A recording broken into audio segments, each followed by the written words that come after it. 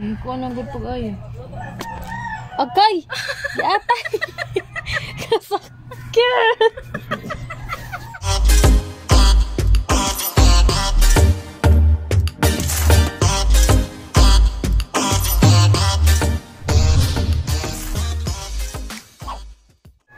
Hi guys! Welcome back to our YouTube channel. So if you are new to this channel, don't forget to like, comment, share, and subscribe. So for today's vlog, so magre-review tayo ng isa sa mga pinaka-trending na wax for our armpit. So ang tawag sa wax na ito ay HUNNYWAX. So I just ordered this one sa Shopee. So, meron silang shop sa Shopee, which is HUNNYWAX. This one. So, ngayon lang dumating yung order ko. Ito yung package. Then, naka-bubble wrap siya. And then, meron din siyang kasamang spatula. Then, meron din silang instructions how to use it. Meron din silang kasamang wax sheets. So ito reusable to. Ipapakita ko later kung paano siya, ano ang gagawin so that magagamit nyo pa siya sa susunod nyong pag-wax. So now it's time to heat up the HUNNYWAX. First thing to do is place the jar in a pan with water just enough to surround half of the jar. Next is heat up the pan on medium to low heat. Next is stir until the wax is soft enough to spread easily. Next is carefully remove the jar from the water and wait for the wax to cool down. So that is how we heat up the HUNNYWAX. So here's the heated wax. So let's wait na let's wait for it to cool down.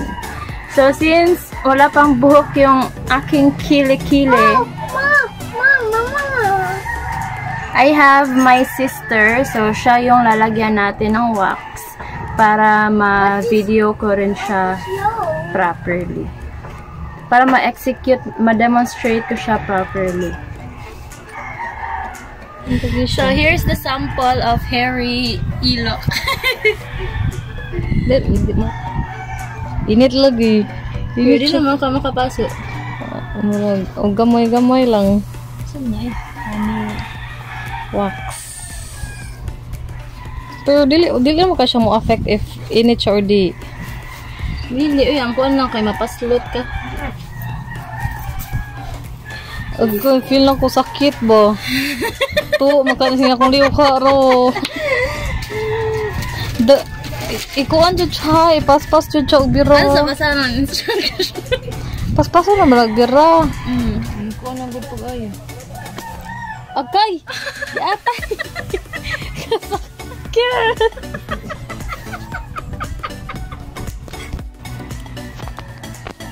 So, ano siya ang result sa first nga pag-wax. Napinabilin, guys.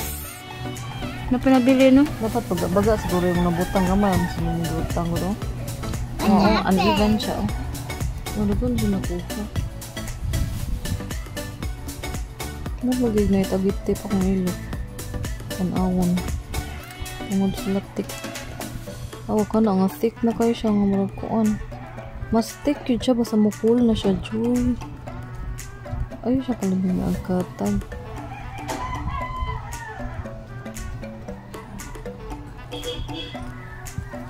Basta ang latik, maalas pa siya.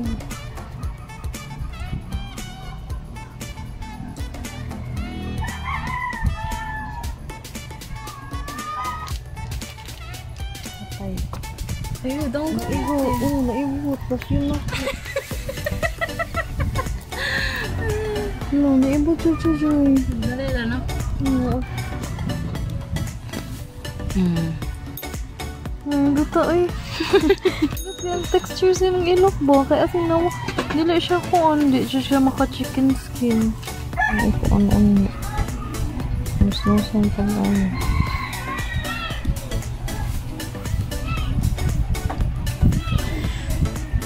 Dapat mabutangan ta ng buhok para kausa na.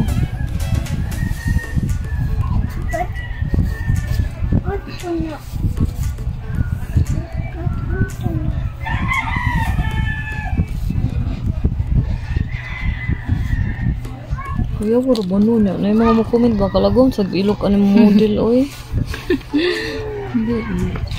Lo, sayop lagi imong pagkakuon. Taod sa kanin. Asa man na pagbira? Dali. Kahit paano ako nagbutang. Tinisin ko tatong taod. Agay! Wala! Diba na ko? Tagan lang magili. Pero dagan yan mo nakuha. Sabi. Galingon.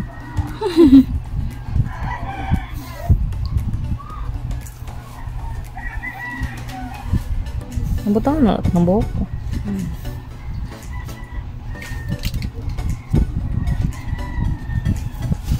You want to eat this, yan? Dapat. Spicy? Pero in fairness, atong itong ipataw-tawran ang diri kay mas dagan siya nakuha at first nakuhaan. Ay, nagtakilid mo. Here, taw-taw dan siya gamay.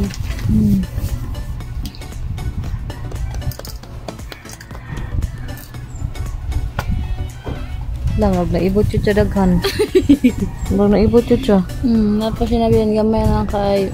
Daghan na eh.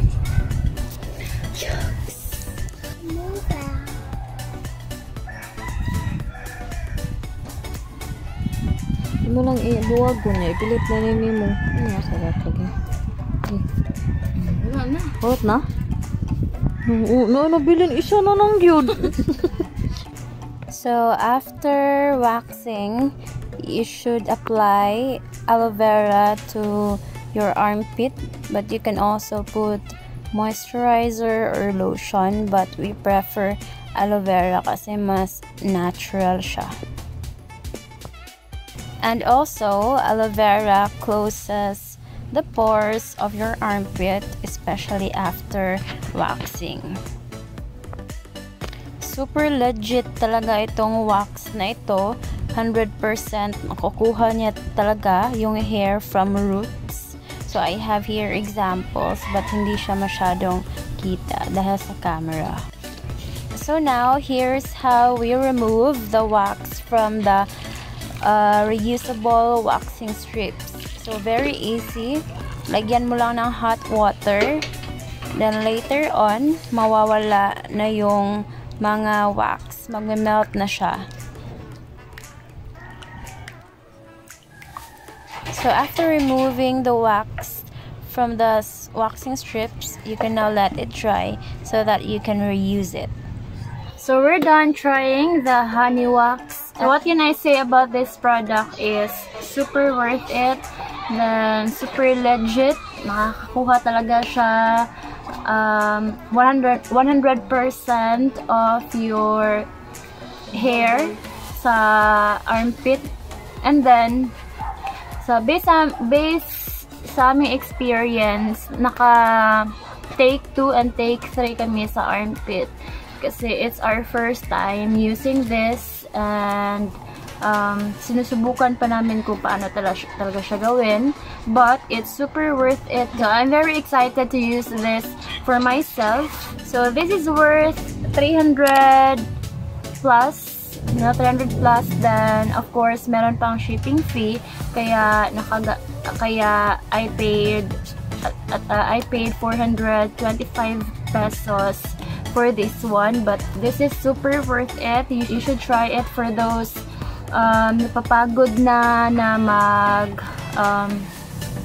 pull manually sa kanilang mga buhok sa kilikili, at sa mga ayaw na mag-shave, kasi of course yung shaving nakakaitim siya ng kilikili. I will start using this, and I will surely buy it again. So if you want this, just search HUNNYWAX sa Shopee.